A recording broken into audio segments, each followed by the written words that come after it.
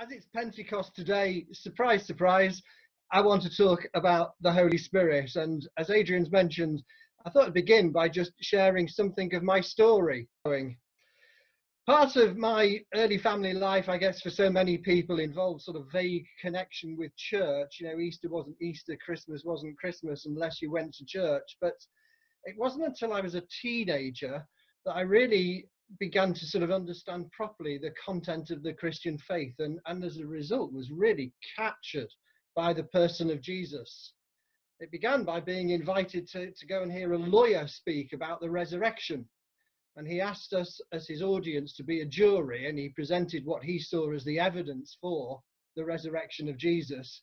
And at the end of his talk, I was thoroughly convinced that the resurrection had taken place. And hence that marked the beginning of my Christian journey. But I was also caught up again, as so many, and you'll probably, many of you identify with this, with a youthful crowd inclined to rebellious misbehavior rather than following the way of Jesus. And I'd regularly set out, going out with this crowd to maintain a Christian standard, and I would fall flat on my face. The influence of the crowd would win. I claimed the title Christian, but I wasn't living as one. And then I was about 17, and I was taken to a place where a group of Christians had started living together in community. I spent a couple of days there, and to be honest, when I first got there, I found them really intense and odd. I think I was unpacking my suitcase when somebody came alongside and said, "Are you baptized in the Holy Spirit, brother?" And of course, at that stage in life, I didn't really understand, what they were talking about. I thought they were a bit weird. But I was powerfully struck over the next few days with them by their lives and by their commitment to Jesus. And I could see that they had something that I didn't have. So it was on the way back home. I was on the back of a Honda 125 doing 60 up the M6. That I asked the Lord to come and fill me with his Holy Spirit and really help me live for him, live in the way that I knew I should be living for Jesus. And at that moment, something so special happened. I just became so aware and caught up in the presence of Jesus that not until we were stopped at the service station and the guy who was driving the bike was filling the tank up with petrol did I again become conscious of my surroundings. Well, there's a lot more to my testimony, but that was a key and significant marker in my Christian life, one of a number that leads me to be delighted to talk about the Holy Spirit, God's gift to every person who wants to walk with Jesus. And let me stress again about the fact that the Holy Spirit is God's gift to every believer is just one that we can't stop giving. Over the years, I've found that some people are a bit puzzled about the role of the Holy Spirit in their Christian lives. Some have been put off everything God wants to give through the Holy Spirit by the overzealous, a bit like I was at that place I was taken to. Some have been frightened by things that they have seen happen to others and falsely concluded that to be spiritual, those things have got to happen to them. Some have had great experiences, and perhaps this is more likely to be relevant to many of us. But they've put those things down to a season that has now gone. And then there are others who still remain wary. Well, you will know that a gift needs to be received and unwrapped. And this day so reminds us that the Holy Spirit is God's gift to each one of us. And I just want to take a brief overview of the work of the person of the Holy Spirit in our lives, as Jesus said and taught. Just before doing that, I wonder if you've ever asked the question, why does God give us the Holy Spirit? just three quick reasons. Firstly, of course, it's so intricately tied up with his love for us. Without God acting in our lives, we wouldn't be able to know him. And it is through the Holy Spirit and his activity in our lives that we are made new and sealed as citizens of the kingdom of God and able to live out in the new birth and new life he's given us. Second little reason, God wants us to constantly know his presence. It's what he designed us for, right back in Genesis 1. And sin ruins that awareness of his presence. The constant awareness that he is with us is one of the gifts of the Holy Spirit to us. And thirdly, and I just think this is a brilliant reason, God knows we need help to live in the way revealed and taught by Jesus. We know that we can't put ourselves right with God by our own strength and abilities, and neither should we try and live for Jesus by our own strength and abilities. I think that's where I was going wrong as a young Christian. It was my strength, what I wanted to do, not living in his strength. So with those few brief thoughts on why God gives us the Holy Spirit in mind, let's take that brief overview of what God does for each of us through the person of the Holy Spirit. Now, I'm just going to go over what Jesus taught about these things. So I'm going to make a statement about what Jesus taught, and then the verses that that statement is based on are going to appear on the screen, and they'll be on the talk that Adrian puts up on the internet. Do go over these verses if you've got time. It's always worthwhile doing so. The first thing I could think of was that he convicts us of our need to be right with God. He convicts us of our need to be right with God. John 16, 8-11. And when he comes, he will convict the world concerning sin and righteousness and judgment. Concerning sin, because they do not believe in me. Concerning righteousness, because I go to the Father, and you will see me no longer. Concerning judgment, because the ruler of this world is judged. The second thing that God does for us through the Holy Spirit, connected with that, is that he brings us to new birth. He brings us to new birth. John 3, verses 5-7. Jesus answered, Truly, truly, I say to you, unless one is born of water and the Spirit, he cannot enter the kingdom of God. That which is born of the flesh is flesh, and that which is born of the Spirit is spirit.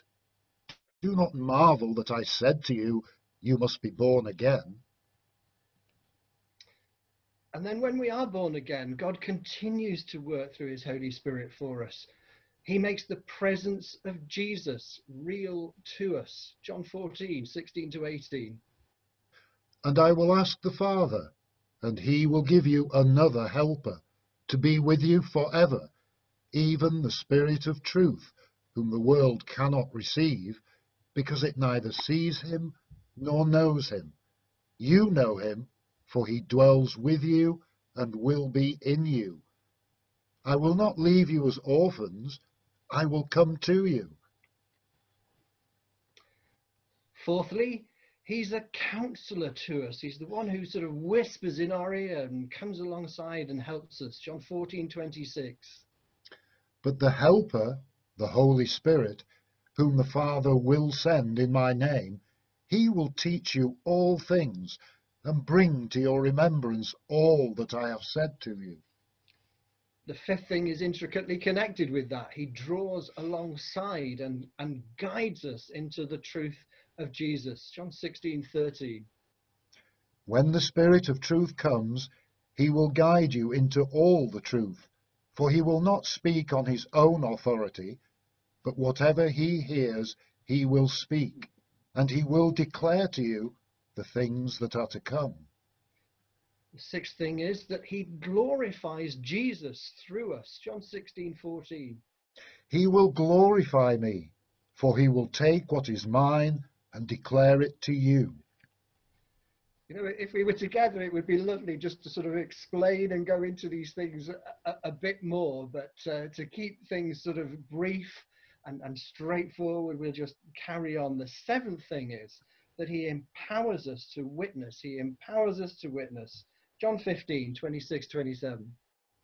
But when the Helper comes, whom I will send to you from the Father, the Spirit of truth, who proceeds from the Father, he will bear witness about me. And you also will bear witness, because you have been with me from the beginning. Those of you with a keen eye will have noticed that there's probably some additional references popping up as well. Do take opportunity to go over those. The eighth thing, of course, is that he grows the character of Jesus within us. This is a key and such an important function of the Holy Spirit, isn't it? He grows the character of Jesus in us, what we call the fruit of the Spirit, Galatians 5:22. But the fruit of the Spirit is love, joy, peace, patience, kindness, goodness, faithfulness, gentleness, self-control. Against such things there is no law. It is worth saying, of course, that these things don't happen automatically. They need our cooperation. In dependence upon the Holy Spirit, these things come about. And then, of course, ninthly and just finally, he empowers us to serve others. He gives us gifts by which we can serve and make Jesus known. 1 Corinthians 12, 7-11.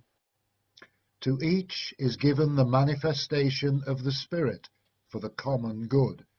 For to one is given through the Spirit the utterance of wisdom, and to another the utterance of knowledge, according to the same Spirit, to another faith by the same Spirit, to another gifts of healing by the one Spirit, to another the working of miracles, to another prophecy, to another the ability to distinguish between spirits, to another various kinds of tongues, to another the interpretation of tongues. All these are empowered by one and the same Spirit, who apportions to each one individually as he wills. Brilliant. You know, I just love going over those scriptures and reminding myself of what God has done for us through the person of the Holy Spirit. And there's always something else to sort of grow into, isn't there, and learn. Praise God for the gift of the Holy Spirit. What a glorious gift poured out because of God's love for us. And as I said and stressed, the gift of the Spirit is for each one of us who wants to walk through life with Jesus. Each one of us can receive him. Many of you have already. And we can also wonderfully keep on receiving all that he's got for us, all that he has done for us. And some, I'm just going to quickly mention this, some even question, well, why do we need to keep on? If God has poured him out, why do we need to keep on receiving? Well, the first thing I'd say to that is actually because it's what Jesus pointed us to. Luke 11:13. If you then, who are evil, know how to give good gifts to your children, how much more will your heavenly Father give the Holy Spirit to those who ask him? That's what Jesus said at the end of Luke's sort of recording of him teaching what we call the Lord's Prayer, And I'm no Greek scholar, but all the commentators and people who know about these things say that the language there, the tense in the Greek, as it's called, means that God goes on giving to those who go on asking. God goes on giving to those who go on asking. That's the key reason for keeping on receiving the Holy Spirit. But secondly, just very practically and perhaps tongue-in-cheek, you don't live your whole life off one meal, do you? You don't quench a lifetime's thirst with one glass of water, We need to keep eating and feeding and receiving from God. And that's connected with the third reason as well, that his help is constant. It's not a one-off. Fruitfulness is a process. Don't know about you, but I am still growing in the fruits of the Spirit, and I need to carry on growing in the fruits of the Spirit. The old Adam seems to have a habit of much too easily raising its head. So I wonder if, even though we're on Zoom together, and in one sense we're together, but in another sense we're still separate, I wonder if we could just sort of have a moment of stillness. Take opportunity to be quiet in your own environments, and just give opportunity to God to minister to us, to flow into a time of waiting and seeking and asking for the work of the Holy Spirit in our lives. I'm going to pray that simple prayer: come, Holy Spirit. Come, Holy Spirit.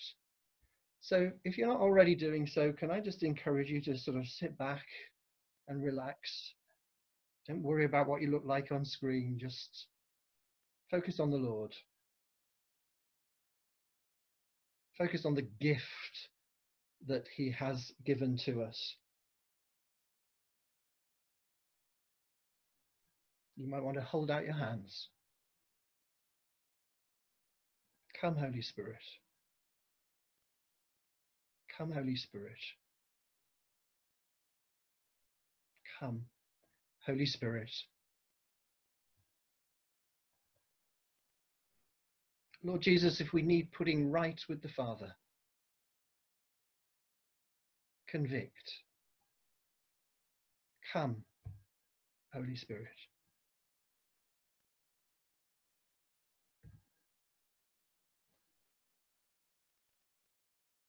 Lord Jesus, you said, as we've reminded ourselves, that by your Holy Spirit you'd come alongside us and help us. Lord, if we're feeling down, low, lonely, overwhelmed by all that's happening at the moment, come. Come, and by your Holy Spirit give us peace. Give us the awareness of your presence. Come, Holy Spirit.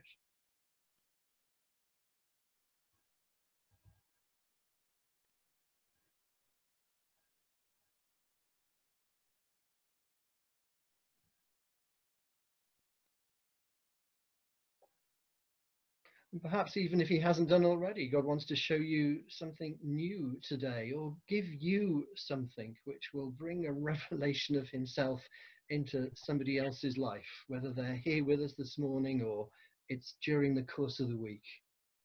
Lord Jesus, you said your Holy Spirit would guide us and reveal things to us. Do that now. Come, Holy Spirit.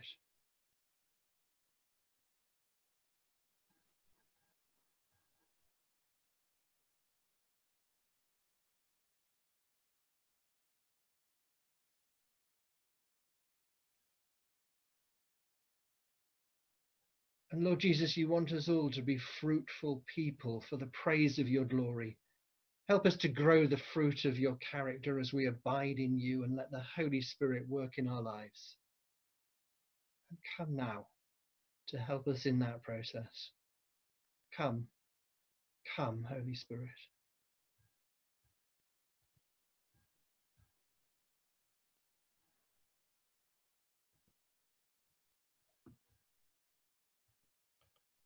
And Lord Jesus, thank you for the gifts you have given us to help us serve you and make you known. Help us, Lord, to pursue love and eagerly desire the gifts of your Holy Spirit to bring you glory. Come, come, Holy Spirit.